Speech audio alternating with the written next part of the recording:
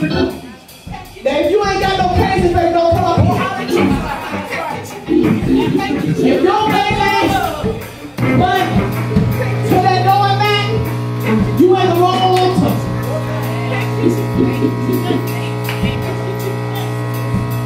If you're not going to believe that by the time you leave here, that's how it is. That's just how to take out with it. What's the point of me serving a God that has a cow that bows to him? I don't need you. You're the wrong person you don't need. All that is so enough.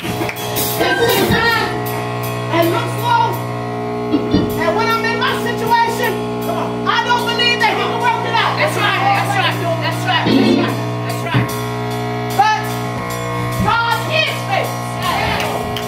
You know why? Because you serve a God that you've never seen, and you serve a God that you've never touched. That's right. So for you to come and serve a God that you've never seen, that's crazy faith already. That's crazy faith already. You've never seen God. You've never touched God like I'm touching God. And you mean to tell me every day you trust a God?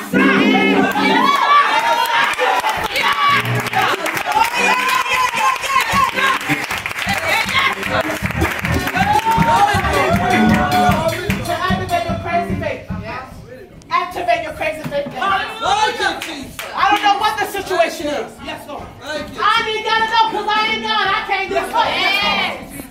Every situation. Whatever the situation is, my mouth being on my right. Whatever the situation is, get it in your mind now. Whatever it is, get it in your mind now.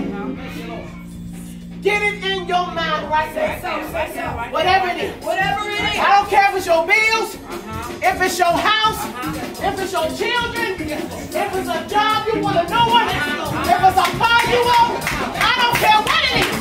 If you want a new position, if you want a promotion, if it's your house, if it's your bed, I don't care what it is.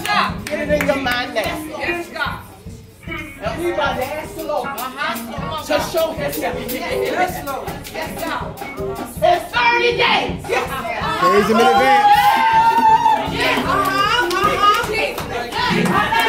Let me tell y'all something.